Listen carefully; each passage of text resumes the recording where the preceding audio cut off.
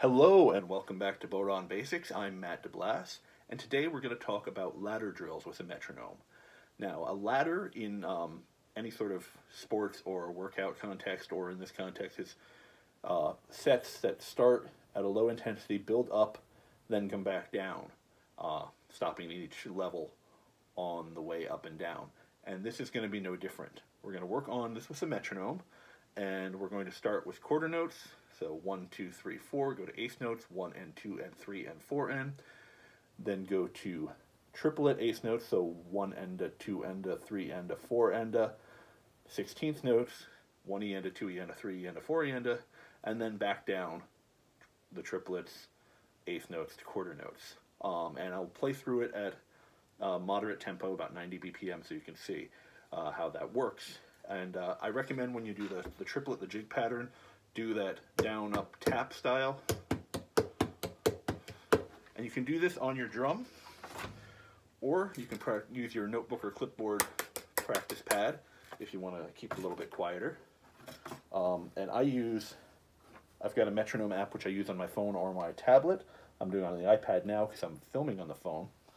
And as I've said before, I think using a metronome and practicing with a metronome is a useful exercise for musicians of all types and percussionists and bodhran players.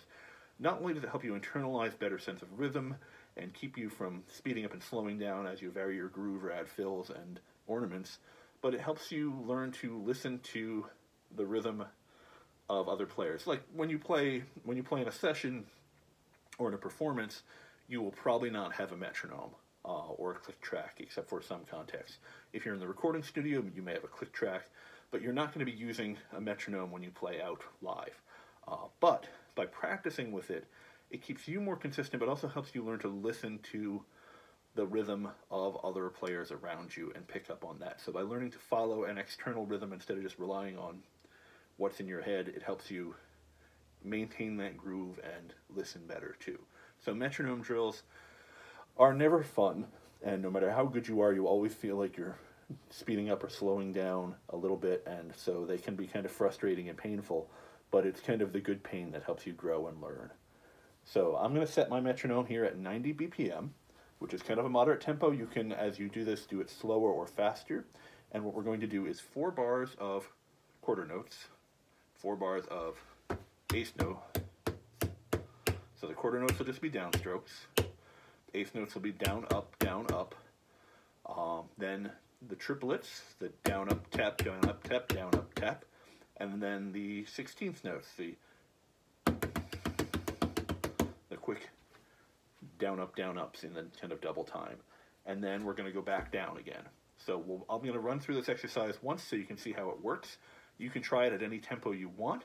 I suggest starting slow.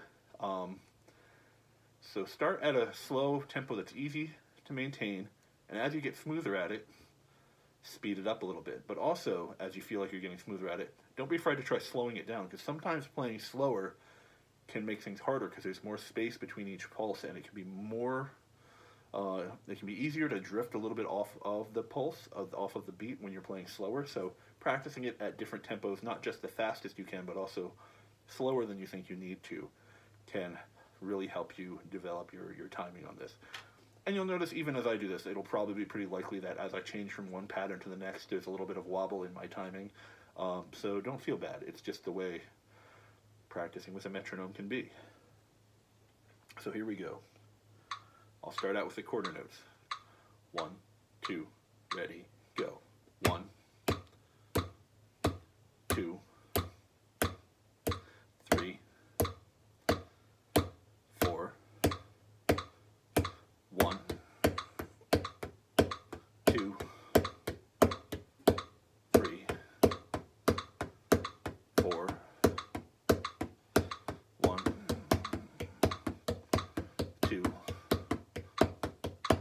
3,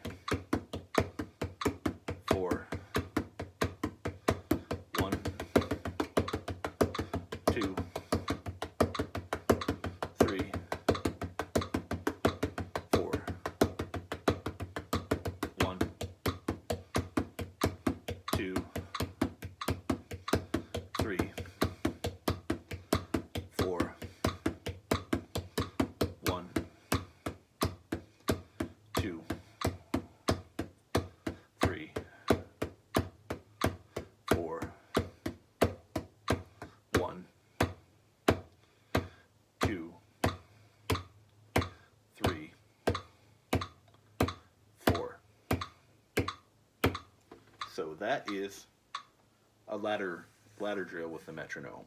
So you go up and then you come back down, and you can practice that at various tempos.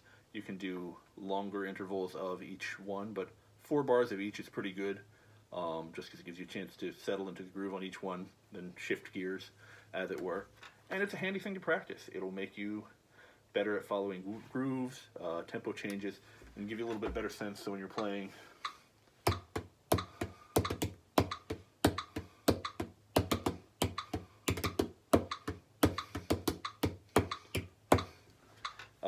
as you add ornaments and changes to the groove. But yeah, it's not necessarily fun, but it's good for you. And if you want to get better, it's good practice. So, and I need to do it more myself. There you go. Happy drumming.